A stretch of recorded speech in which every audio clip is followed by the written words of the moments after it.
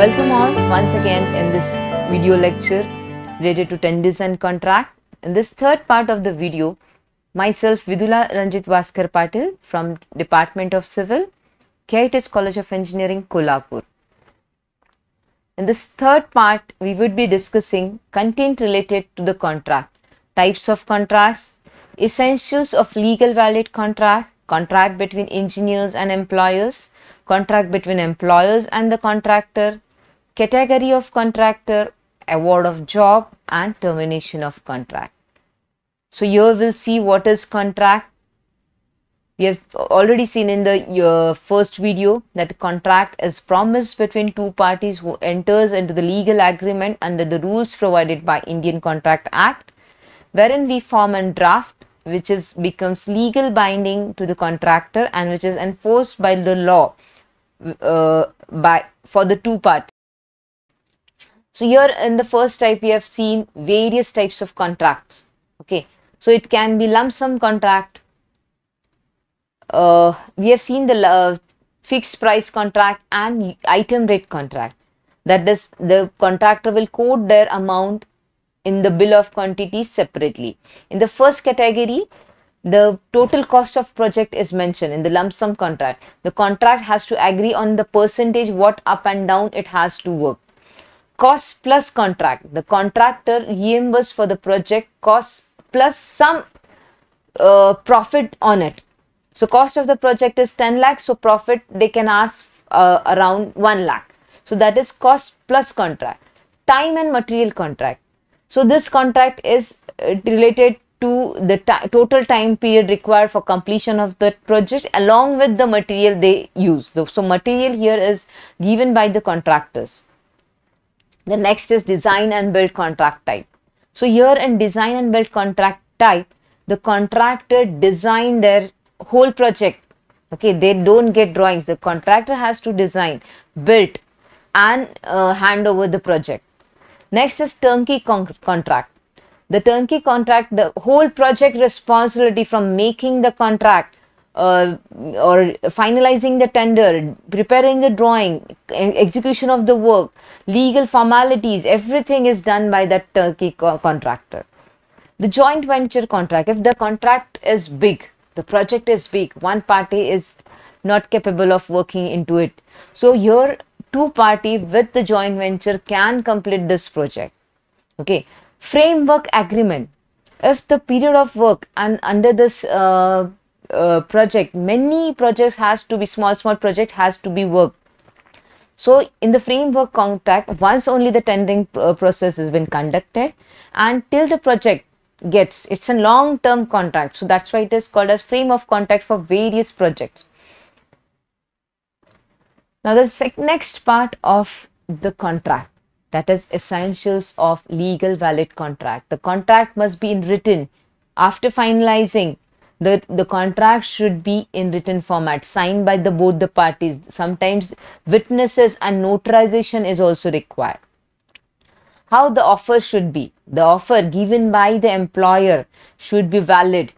It should be executable. Okay, and for the proper cause of proper purpose. And there should be proper acceptance by the other party. Then only it is said proper offer, proper acceptance. This is again another second most requirement of legal valid contract. Intention of the contract related to legal relationship.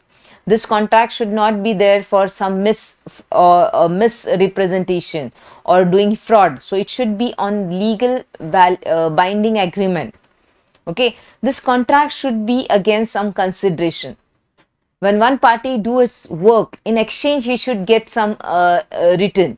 So in terms of money, goods, services or promise. The capacity of the contract. So he should be a legal entity. No minors are allowed to execute this contract. He can execute but with some guarantee or some person on his reference can do. That person should be legally, he should have a legal ability. Okay. It should be done by the sound mind people and it should not be done under any influence of drug or alcohol. The consent of the party should be free. It should not be under some influence, under some misrepresentation or by mistake. There should be lawful object. The purpose of this execution of project should be lawful.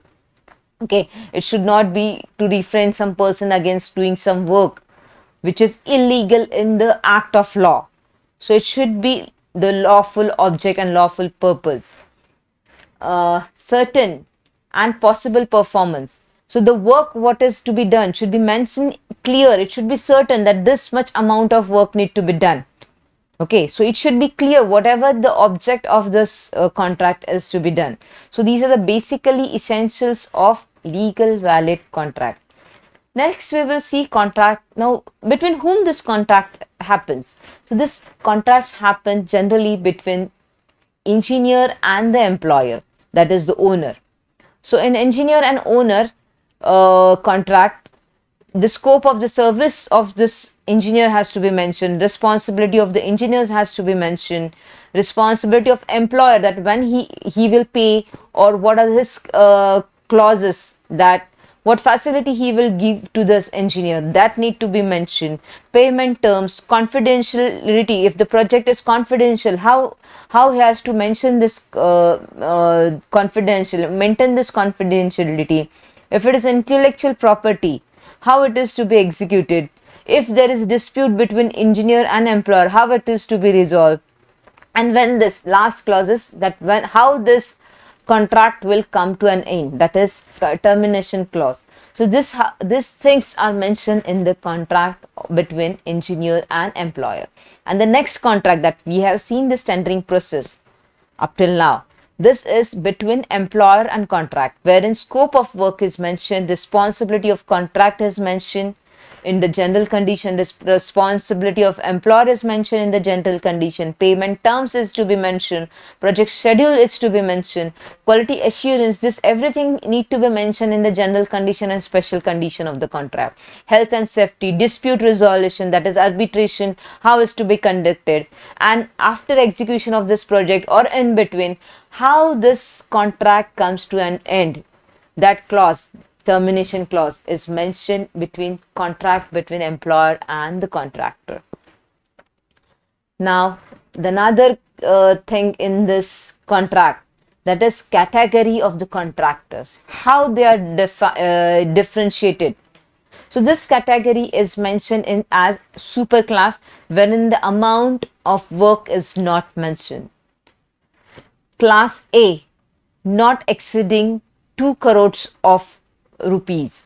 So this category of contractor is been classified again according to the work, that is civil, electrical, plumbing, mechanical, according to the project. Now whatever this figures are mentioned here, it is according to the PWD department. Okay, they issue the license to the contractor on this basis, that how much work they have completed. In the class, super class, we have seen the unlimited amount is mentioned. Class A, not exceeding 2 crore rupees work. Class B, not exceeding 50 lakhs rupees work. Class C, they have not executed work beyond 20 lakh. Class D, not exceeding the work beyond 10 lakh. So these are the category of contractors. Now award of the contract. After the selection process, notification of award is done. Negotiation and signing of the project is done. Mobilization and commencement of the contractor's team on site is done. Before execution or commencement of work or starting of the site, project kickoff meeting, wherein introduction to all the team members, project is done. So this how the award of contract procedure is been executed. And the last, that is termination of contract. How the contract comes to an end. The contracts come to an end by cause. The first cause can be breach of contract, wherein contractor fails to perform the contract or delays in the contract, then the contract can come to an end. Failure of comply with safety and legal requirement. If the contractor is complying the work, but he is failing to do the safety and legal requirement, then also this contract can come to an end. This contract can be come to an end by convenience also. If both the party, they mutually decide that we want to stop this work, they can come to an end and terminate the contract without cause, but adherence there no cause is there, but they want to stop it. Okay, with related to the terms of contract, then it comes to an end. After completion of the project, the termination of contract happens.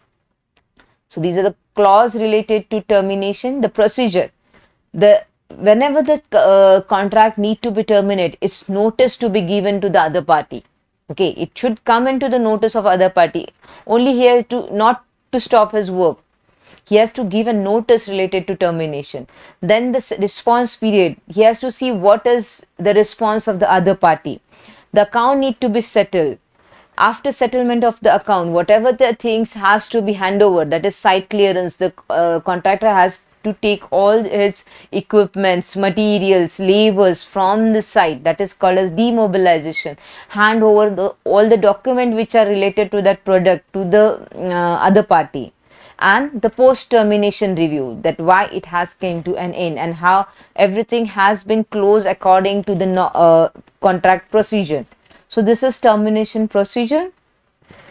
So any query regarding to the contract proceeding, you can ask me here. Thank you.